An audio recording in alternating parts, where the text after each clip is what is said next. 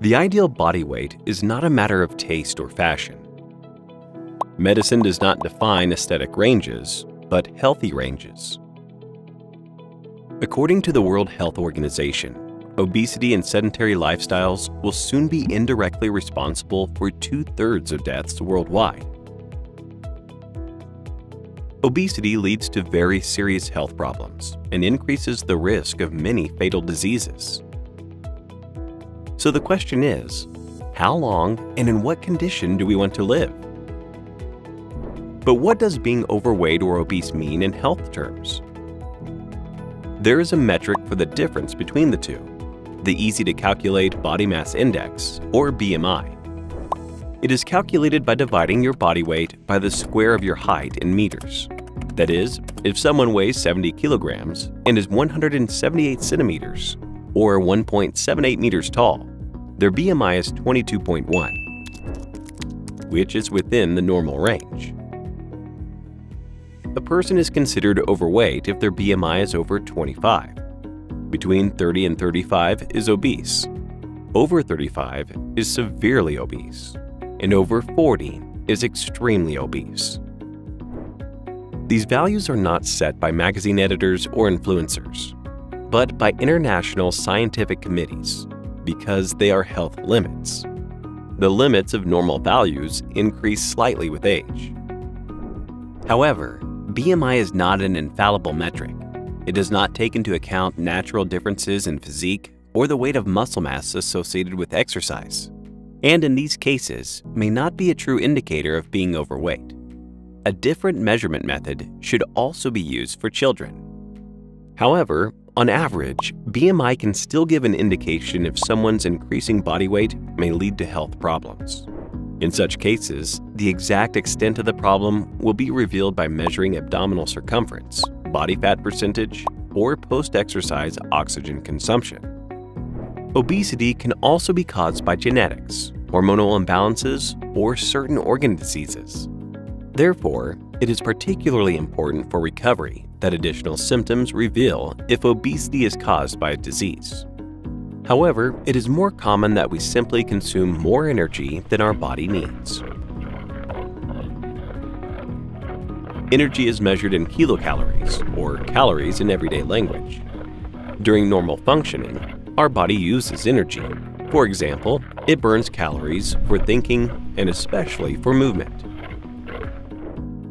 The more we move, the more calories we burn.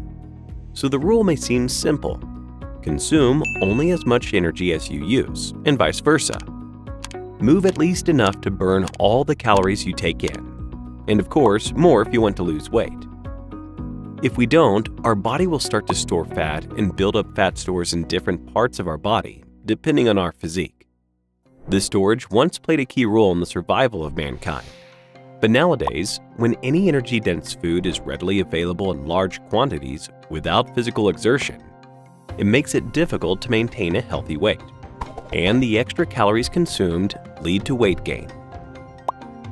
Although it can be said that the daily calorie requirement of an average adult is around 2,000 calories, the exact energy requirement is largely determined by physical activity.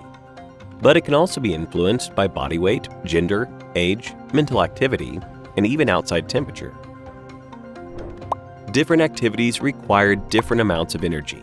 For example, they burn calories depending on their intensity.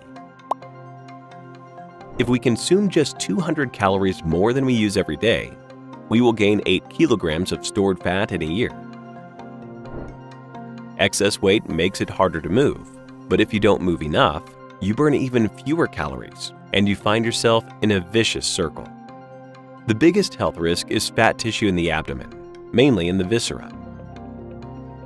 Obesity inevitably comes with a number of chronic diseases that make everyday life difficult. The fat deposits also interfere with the hormonal system and even the immune system, which puts obese people at much greater risk of infections and epidemics. Even if chronic diseases can be controlled with medication, the quality of our daily lives as we live longer and longer is not the same. Unfortunately, the problem is starting to appear earlier and earlier from a very young age. It is therefore particularly important that we all adopt healthy eating and exercise habits. Many of the comorbidities associated with obesity are reversible, and the sooner weight loss occurs, the greater the reversibility of the negative effects. However, getting rid of severe excess weight is not so easy. Excess calories are stored by our bodies in special fat cells. These cells, when they become full but detect additional excess energy, start to divide, so that the fat layer on our body grows.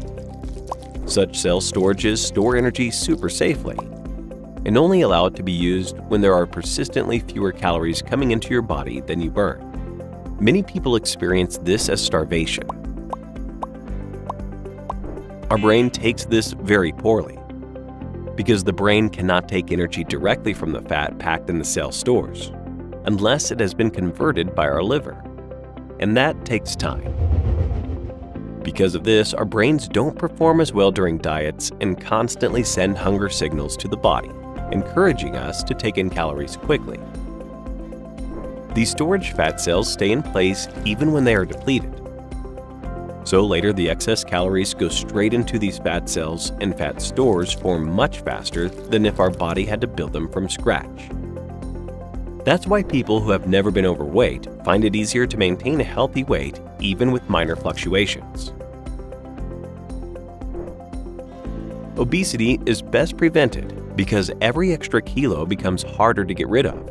And with every extra kilo, the risk of chronic diseases and their complications increases and quality of life deteriorates. But if it's so hard, how do you lose weight? And how can you maintain the normal weight you achieved? Lasting and healthy weight loss takes a long time, dedication, and perseverance. Treatment of very severe obesity may require the coordinated help of several specialists. Why we eat more may have a family or cultural background, but it may also be linked to our stressed lifestyles.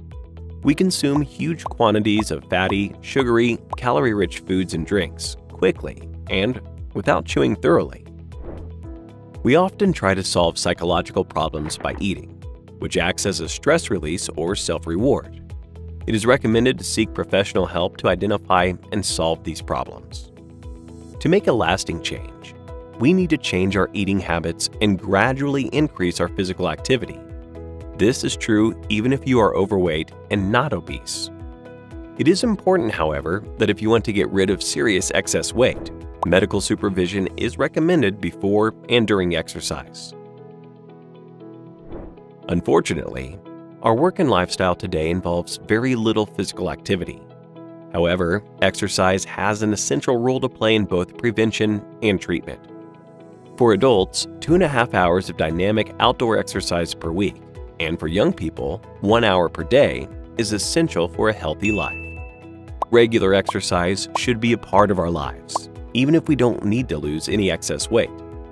Just 10 to 15 minutes of regular daily dynamic exercise significantly retunes the body and helps to reduce weight and the risk of serious diseases. Exercise has a key role in preventing cardiovascular disease, reducing the risk of depression, and alleviating anxiety symptoms. Obesity is a growing problem worldwide, and research is being conducted on many fronts. It has been observed, for example, that the genes responsible for our biological clock also have a major impact on our metabolism. Disturbances in the sleep biorhythm trigger increased energy storage in our body, which can lead to obesity in the long term. Other research has looked at the role of gut flora in the immune system, nervous system, and overall metabolic function.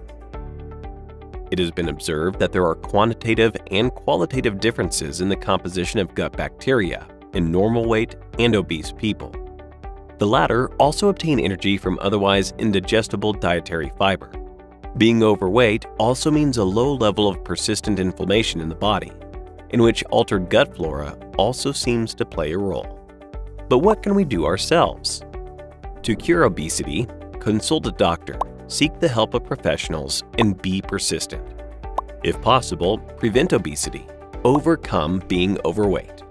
Drink plenty of fluids, exercise regularly, watch the energy content and quantity of food you eat, and make sure your children develop good eating and exercise habits. Subscribe to our channel. Don't miss out on any new episodes.